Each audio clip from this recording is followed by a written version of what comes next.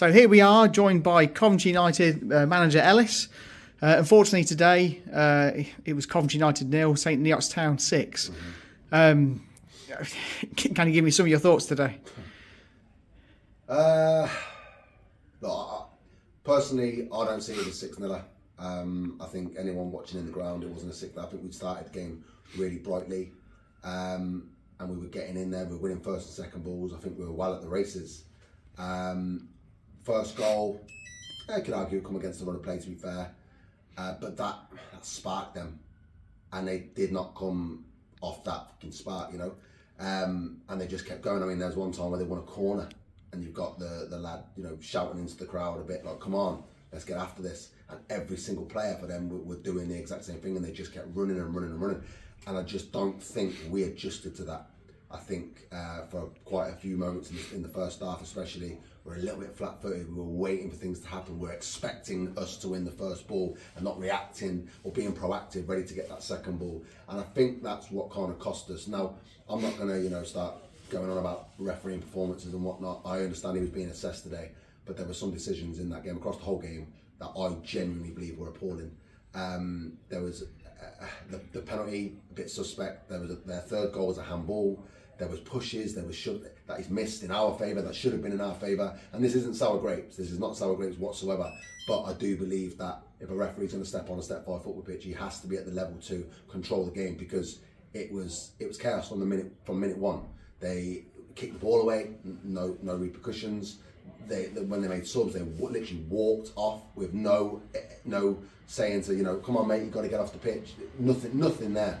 And I do think with a couple of the decisions, they cost us goals. And when that third one went in, which was a blatant handball, by the way, I think that killed us. I think that killed us, and we shouldn't have allowed it to kill us, and we should have tried to bounce back.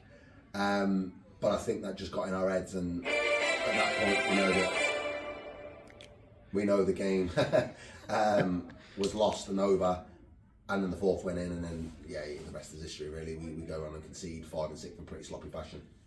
So, just from my position at the game today, I was doing the online commentary, which was quite difficult to do. But watching the game from high up, my opinion was Adam Miles looked a little bit isolated up top on his own. Yeah.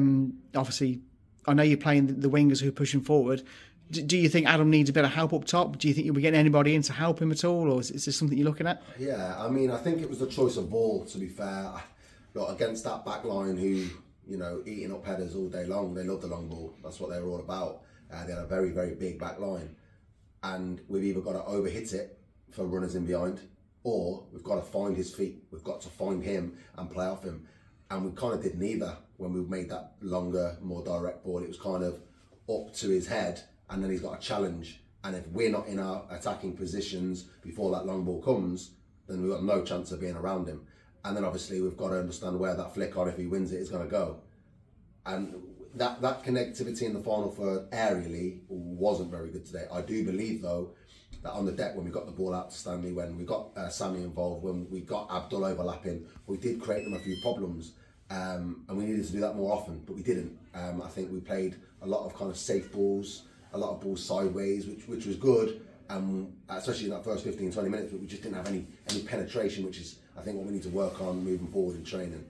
In terms of Smiley, look, we had a moment, a very good few amounts of chances to whip the ball in, and we did get crosses in. The problem was, which we've done before, but obviously today it just didn't come together, when we're whipping that ball in, we need extras with him, because if he wins it, he's not always going to be able to get it on frame, and he needs to be able to, you know, pop little knocks down, and there was no one really around him today, which, you know, was frustrating.